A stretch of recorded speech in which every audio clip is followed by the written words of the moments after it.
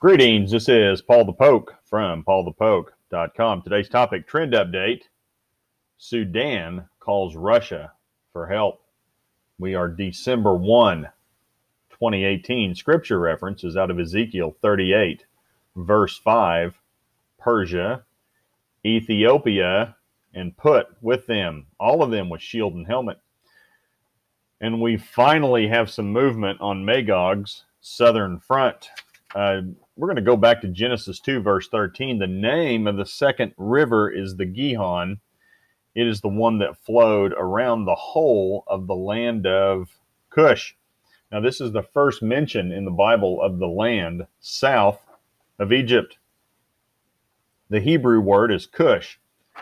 It is translated as Cush or Ethiopia in the biblical text. It is a land in the southern Nile River Valley. Well, that leaves only one option. This is modern-day Sudan. And here we have the Nile starting up here in the Mediterranean, working our way south through Egypt into the lower Nile. The headwaters of the Nile start down in here. You can see it starts in Sudan or South Sudan. Take your pick. It doesn't make any difference. But this is the land the text is talking about, which brings us to, this actually happened last month in the latter part of November 2017. Russian President Vladimir Putin invited Sudan President Omar al-Bashir to Sochi in Russia for a meeting. Sudan is asking for Russian protection against American aggression. The Sudan president is not exactly a choir boy in need of protection. He's wanted by the International Criminal Court for genocide and war crimes. And here's a quote from Sudan's President Omar al-Bashir. We are thankful to Russia for its position on the international arena, including Russia's position in the protection of Sudan. We are in need of protection from the aggressive acts of the United States. And again, that is Sudan President Omar al-Bashir. Now, Bashir wants an arms deal with the Russians. And here's another quote from Bashir. We are currently launching a program to modernize our armed forces, and we agreed with the defense minister that Russia will contribute to this. He went on further to say that he wants a grain deal, and Russia will sell 1 million tons of grain to Sudan. Sudan is a major buyer of our grain. We expect to increase volume of grain sold to your market up to 1 million tons. And that's Vladimir Putin speaking. So they're looking to sell 1 million tons of grain to the Sudan from Russia. Putin went on to say, Sudan is a major buyer of our grain. We expect to increase the volume of the grain market up to 1 million tons. Excuse me, I've repeated that. Beyond the grain, there's even more to the story.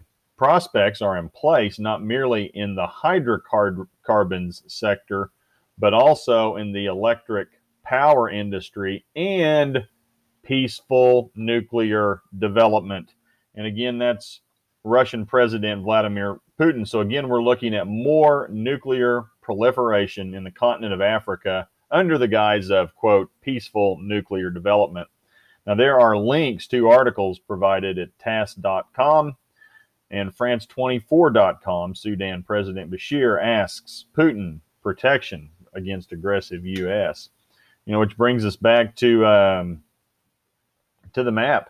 Russia has been in ancient Put, or Libya, just to the west of Egypt, since March of 2017. I've got a link provided on an article I provided from back in March.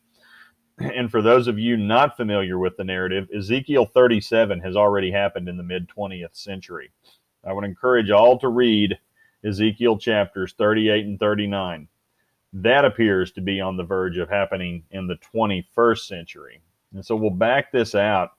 Magog's gang, and this is Russia, referred to as Magog, they are now complete and assembled as promised by Ezekiel roughly 2,600 years ago. So from the south, you're going to have the Sudan, and Libya is going to approach Israel from the south. You're going to have Turkey. You're going to have Russia, Georgia, Azerbaijan, Iran, and Syria come in through the Golan Heights.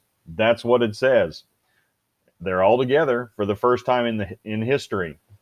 Russia's orchestrated this group, and we're just waiting on the military build. And action's picking up.